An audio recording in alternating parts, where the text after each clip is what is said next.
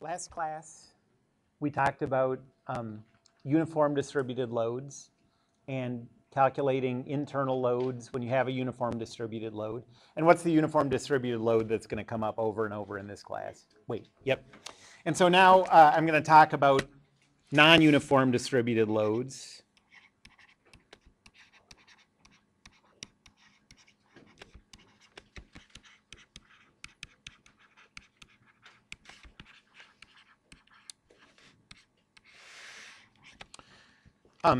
Okay, so let's say that you have a beam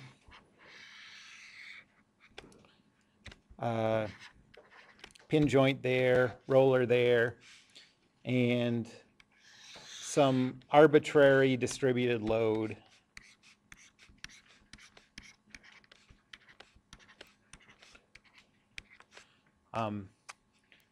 where this end we're calling x equals 0, this end, say the length is L, so this is x equals L, and the distributed load is described by the function f of x.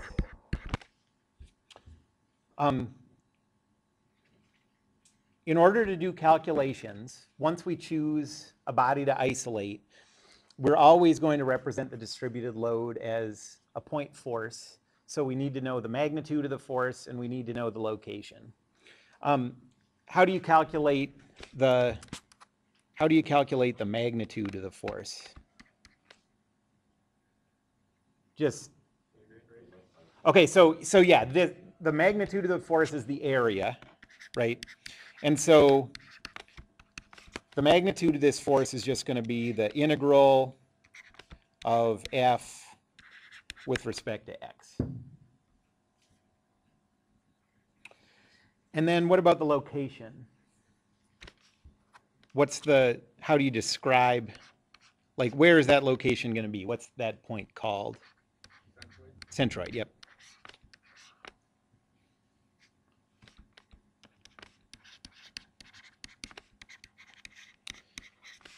And anyone remember the formula for a centroid, the integral formula?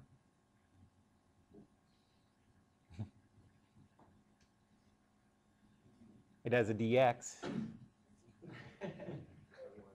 Yeah, that has. So we got the beginning and the end. So it's 1 over the area, and then multiplied by the integral over the entire area, where you have the centroid of each increment of area times the little increment of area.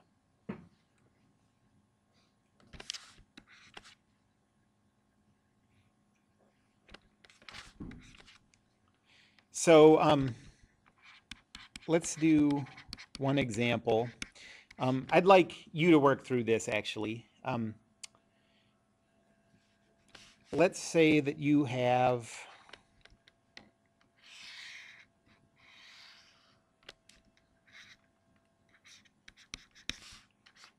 a simply supported beam with a distributed load that's a triangular shape. The length is L, and the height is H.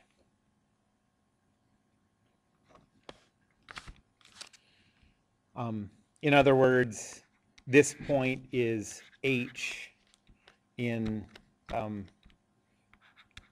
units of force per meter.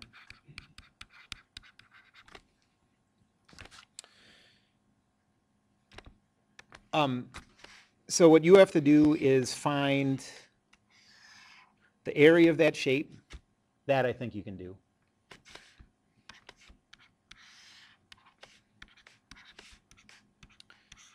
And then you have to find the centroid of that shape. It's over here somewhere. When we did this in statics, we pretty much, for triangular shapes, we always used a formula. What you're going to do right now is come up with an expression for this formula. So what you're going to have to do is when you integrate with respect to area, so this is kind of always the key to finding the centroid through integration.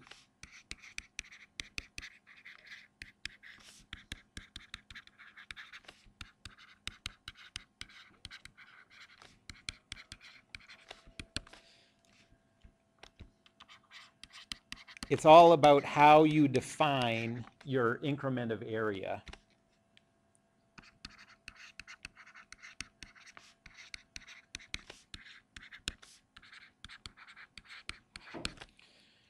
So I'm going to tell you a way to do that that works well in this case. So if you have this triangle, your increment dA is going to be this thing.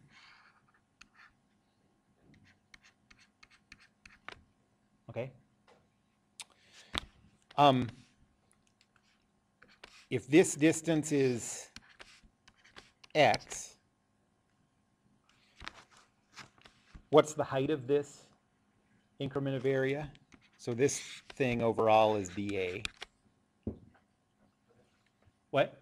Yep, f of x is the height.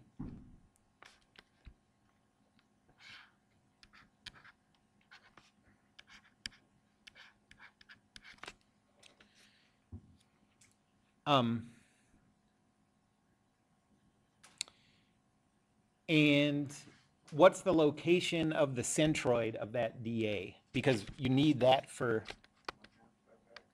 yep, that's right. So for this thing, the centroid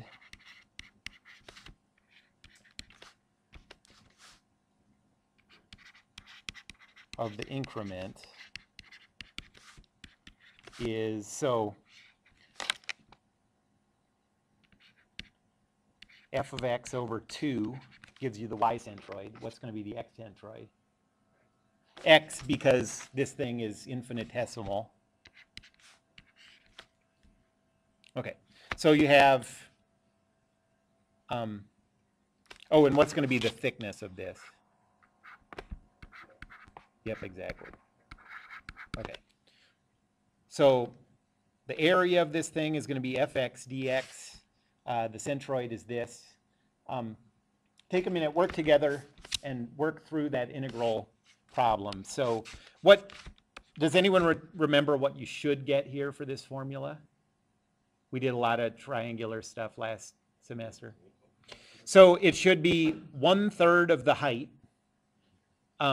And I guess since we have the triangle facing this way, it should be 2/3 of the length, because it always goes from the, like if you think of the triangle as having a wall and a point, you know, on whichever side you're looking at. This is the wall, this is the point.